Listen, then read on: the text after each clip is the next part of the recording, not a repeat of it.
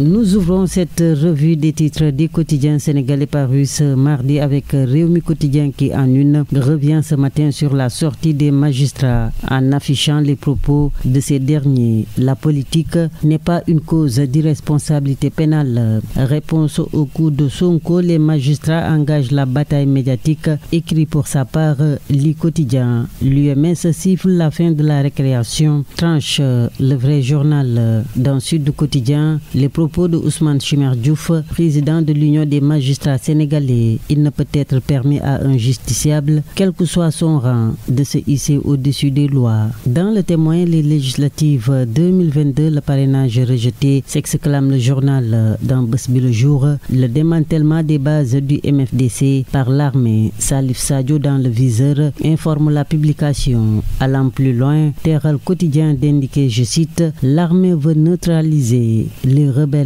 La Gambie leur ferme la porte. 240 milliards de francs CFA levés sur le marché financier entre janvier et mars 2022. Le Sénégal, une signature qui rassure. Titre qui barre la une du quotidien national Le Soleil. Crise du blé avec les répercussions du conflit ukrainien. Les trois schémas de l'État et le Conseil des ministres de demain avisent l'Observateur. Répercussions de la crise Russie-Ukraine sur le Sénégal. Macky redoute le pire.